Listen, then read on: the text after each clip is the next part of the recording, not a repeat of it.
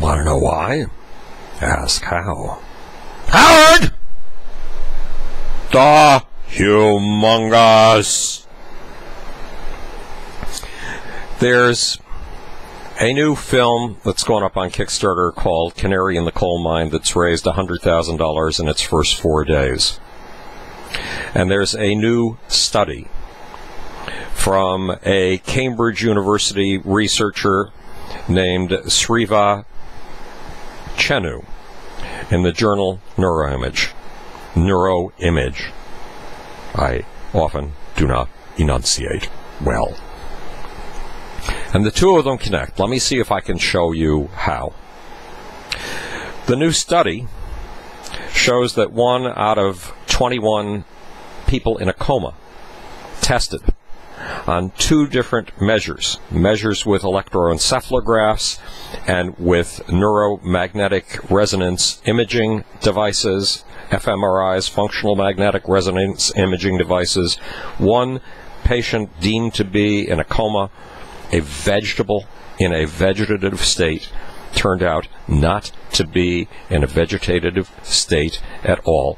The fMRI and the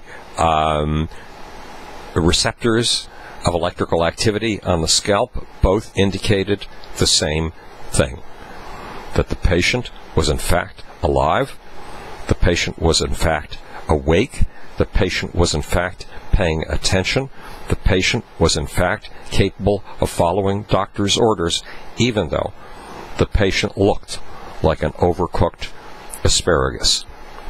What does this have to do with Canary in the Coal Mine? Canary in the Coal Mine is a film about an illness called chronic fatigue syndrome. Known more technically, I told you I cannot enunciate, that's known, not known, as myalgic encephalomyelitis. It's an illness I had from 1988 to 2003 for 15 years. For 15 years, it kept me a prisoner in a bedroom. For 15 years, I could not have another person in the room with me. For 15 years, in the beginning, when my wife lay down on the bed and tried to keep me company and opened the pages of a newspaper, the sound of the pages turning went through me like a cannon shot and felt as if they were tearing me apart. We rapidly learned I could have no one in the room.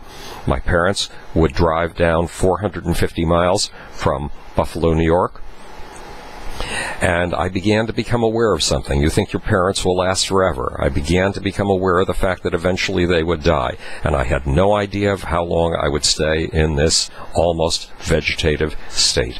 They could only be allowed in the room with me for 10 minutes. They had to sit at the very farthest edge of the room, and they had to stay absolutely quiet so they didn't make the kind of noises that would roll through me like a cannonball at high speed, the way the sound of the newspaper pages turning had. What's worse, for 5 years, I was too weak to speak. For 5 years, I looked like an overcooked broccoli.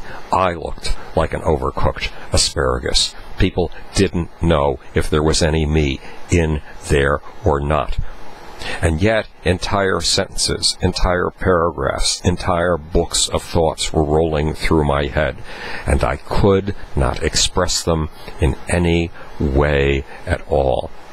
I could, at most, wriggle my eyebrows, and even that I did pathetically, and believe me, there's no way that even a yes or a no comes across when you wriggle your eyebrows. I suddenly realized that my whole life I've been seeing movie scenes in which the camera trundles down between the beds of a hospital ward, and you see a person wrapped up like a mummy, totally encased in bandages and plaster of Paris. All that's visible is his or her eyes, and even those are hidden in a tiny slit.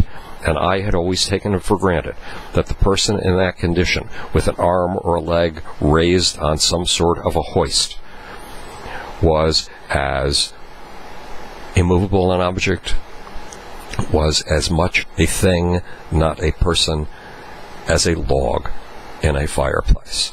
And all of a sudden, I realized, no, those people who look like logs are living, thinking, breathing people with entire philosophies with entire clouds, storms of emotion rolling through their brain, and they cannot convey them to a soul, which meant if I ever got the opportunity to walk down between the beds in a hospital ward again, and I saw one of those immobile figures, I had to realize there was a person in there, and that was the person it was most important to stop and talk to and spend time with, because that person was the prisoner in the greatest amount of pain. Jen Bray, the maker of the Canary Coal in the Coal Mine, had the opening party for her film to knock off her Kickstarter campaign a week ago. I was a guest. We all stood in a room with cocktails in our hand. Well, I don't actually drink cocktails. I stood there empty-handed for 2 hours while the party commenced. The trailer for the film was shown twice. I'm in it because this film is important to my life. And when all the other speeches were over, I tried to remind the crowd of something very basic. Most of us with illnesses of this kind, and it isn't just chronic fatigue syndrome, can't even lift a voice to let somebody know that we are there. We are the people in the most desperate strait of all, and it's the voiceless, the people who cannot be found, the people on whom there are no statistics, the people who cannot even lift their voice to ask for help. Those are the people who need the most help of all. And that is what the study from the Cambridge University researcher demonstrated. Some of those who look like vegetables are not vegetables at all. And it is extraordinarily important that those of us who can walk, talk, fly to Moscow and Kuala Lumpur, reach out to touch them and let them know we know they are humans just as real as you and I. This is Howard the Humongous speaking to you from the future. It's your job and my job, with a little empathy, to make. And now for the absurd part, where I cannot find the off button. There it is.